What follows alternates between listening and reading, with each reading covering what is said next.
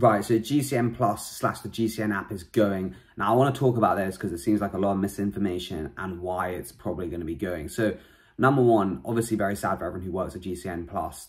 Big L on their job also because obviously there's not that many other places you can really go if you're into cycling and have some kind of videography skills.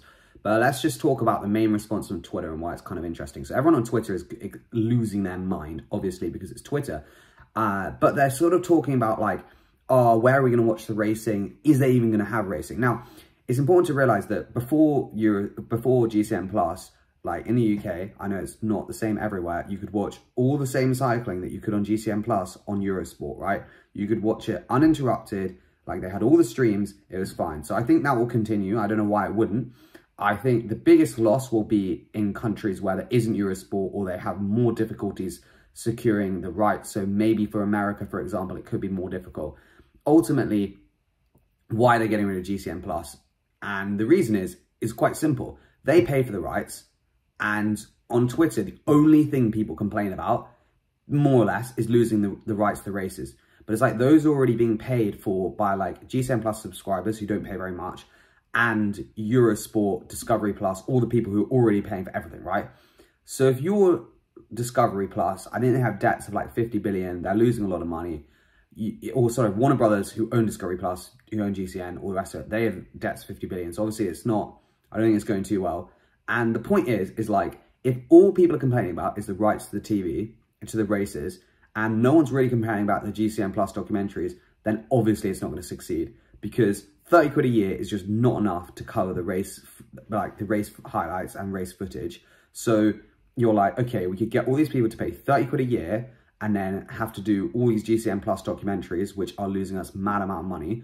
Or we can this whole thing, already have the race footage because we paid for it like for Discovery and Eurosport subscribers, that we can just then charge the people who watch the cycling more. How many will bail?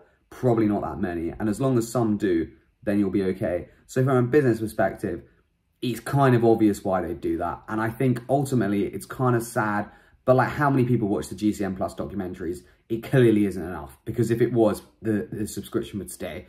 And I think the Nero show did say like, it's just too cheap. And obviously it's too cheap, like 30 quid for cycling and the documentaries. And I think you might think, okay, like how much more is Eurosport? Yeah, Eurosport might be like 50, 60 quid, but you get so much more sport. So you're kind of like, maybe the cycling isn't that much. And you know, you could be right, but still ultimately like the way it will end up, I think in countries that don't have great rights, it could be difficult to like kind of have the rights in the future. I think for most of Europe, including like the UK and stuff, I actually don't think it will change anything. It's more expensive, which is annoying. You won't get your GCN Plus documentaries, which I think like some people will be upset about, but having seen the reaction on Twitter, most of it is more about the races.